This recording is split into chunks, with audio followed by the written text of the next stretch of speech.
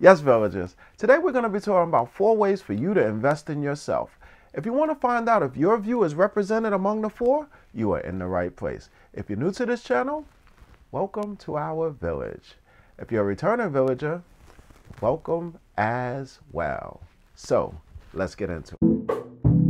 Welcome to Garden of the Mind, where we reduce stress, improve our health and fitness, and improve our financial IQ every episode. We must believe more than we see. Invest in yourself. That's something that we constantly hear when it comes time to improve yourself. But what does that mean exactly? Well, we're going to talk about it. Tip number 1, read books. Preferably autobiographies or biographies about people's lives who have done what you are looking to do. They say if you want to hide something from somebody, put it in a book. Well, I can certainly tell you that the secrets of a lot of things in life are in books.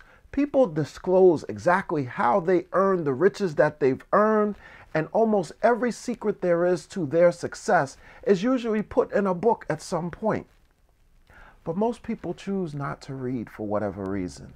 If you look at some of the great orators of our time and in the past, usually they were avid readers. So why do we not think that we can avoid reading books in terms of us becoming as great as the people who we are looking up to?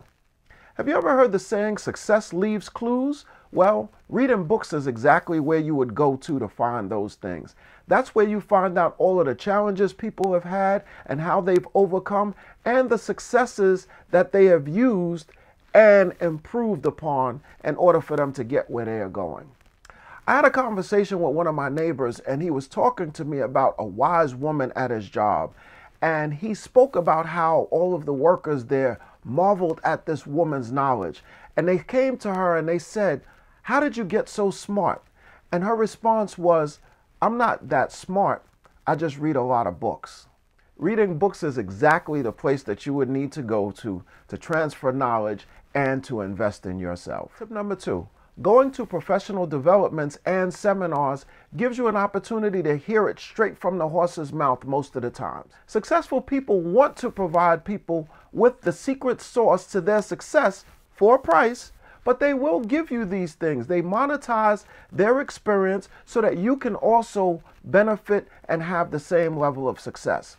Not to mention, professional developments and seminars give you an opportunity to meet other people who are going in the same direction that you are going in and on the same path to the destination that you are. So it serves as a great networking tool for you to speak to somebody, find out exactly how far along you are, they are, and have them give you tips as well. Tip number 3, get a mentor. So if you have went to the professional developments, if you have the luxury or the opportunity to speak to some of the people who gave those lectures, then you may be able to see if they would be able to take you on as a mentor. If not, find another mentor. Find someone who has done what you are looking to do and see if they would be willing to teach you. Now, we often speak about learning from your mistakes, but you don't have the time to make all of the mistakes, and some of them can be very costly and may completely derail you from your goal. So get a mentor, let them be the one to let you know where the landmines are and exactly the pitfalls that you need to avoid in order for you to become successful. Tip number 4, learn your craft. If the only schooling that you do is in the actual building of school, then you are completely missing out on opportunity. You are missing out on experiences and going and learning and customizing your knowledge for the goal that you are seeking. Find time to practice your craft, to learn your craft in order for you to be successful. If you are a musician, then learn music. If you are a dancer, take some dance classes.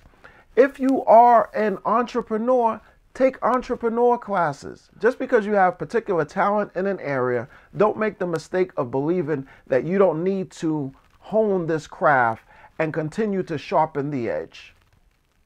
Don't make the mistake of believing that you have to have the best equipment in order for you to start.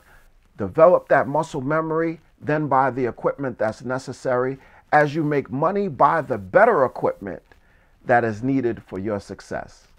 If you like this video, please give it the thumbs up. If you like this channel, please subscribe. If you want to know when I post, which is Wednesday, click on that notification bell. You get that ding on your phone, and you know that a new video is waiting for you.